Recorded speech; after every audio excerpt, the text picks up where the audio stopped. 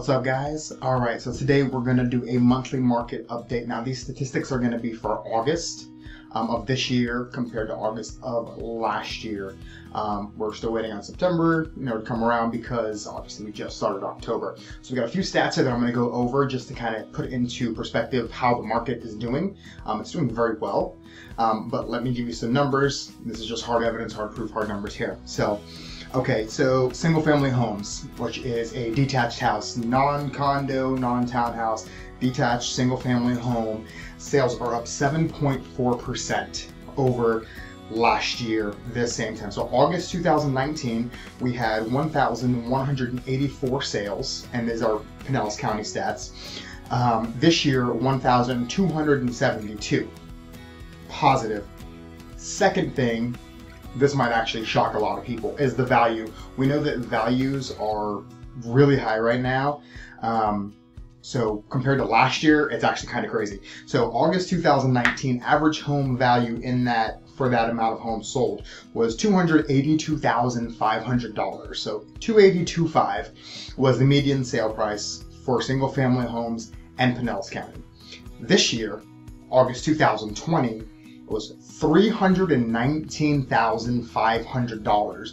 That's a 13.1% increase in the dollar amount per sale. So that is astronomical. That's equity. So if you owned a home last year or purchased one for that price, you would have already had that equity already in one single year. So that's pretty impressive. And then let's see. So we'll go to townhouses and condos. So townhouses and condo sales went from 736 sales in August 2019 to 838 sales August of 2020.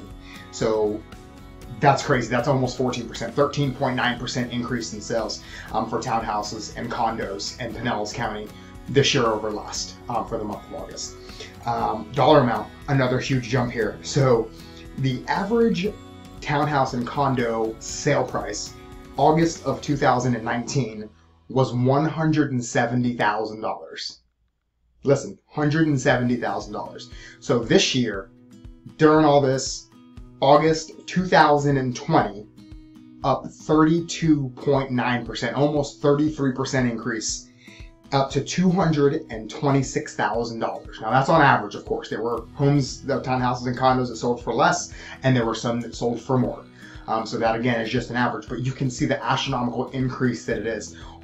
What does this mean? It means that the real estate market's doing really good, for one. It's really hot.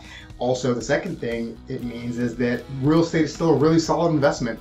No matter what's going on with this industry in this world, people are going to always need places to live. Owning a home is always going to be valuable. You're always going to have a steady increase in equity. We're in a completely different scenario than we were in 2008 when the crash of the market happened. So just keep that in mind. If you have any other questions, reach out to me, call, text, Facebook message, Instagram message, smoke signal, hand signal, whatever you got to do to get hold of me. And this is Cisco, Toro, with your monthly market update for August. And if you got any questions, again, reach out to me. I'm your local realtor, and I'm out.